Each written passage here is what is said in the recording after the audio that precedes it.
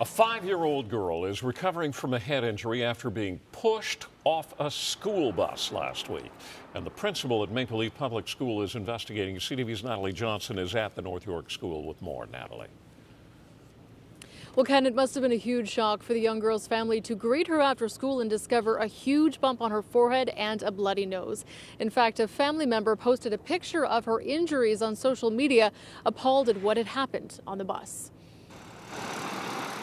It was as the little girl was getting off an Atridge school bus at her stop last Thursday afternoon that she sustained these injuries, according to her family, after being pushed down the steps by an older student. An incident that shocked parents at Maple Leaf Public School. It's heartbreaking. It's heartbreaking. Well, that's actually really disturbing, that picture. I mean, you got a lot of kids on the bus and everything, I guess a little horsing around. The girl's cousin posted the image on Twitter, writing, "So my 5-year-old cousin who rides the school bus to and from school got bodied off the bus by 5th graders on her way home." The school board said in a statement, "This past Thursday, a student was getting off the school bus after school and was pushed by another student. As a result, the student fell to the ground, injuring her head on the pavement below.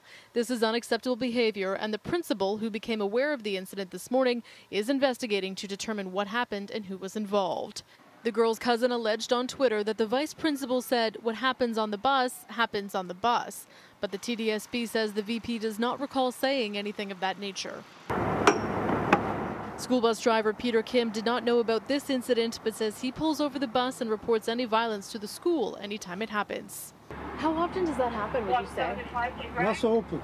Not so often. Usually, I worked for school bus company about 3 years, Yeah.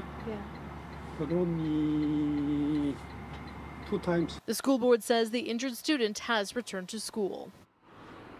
Now, due to privacy issues, the board can't disclose what kind of discipline the student who pushed the little girl is facing, but they say they are investigating. Reporting live from Natalie Johnson, Zoraida, over to you. Thank you, Natalie.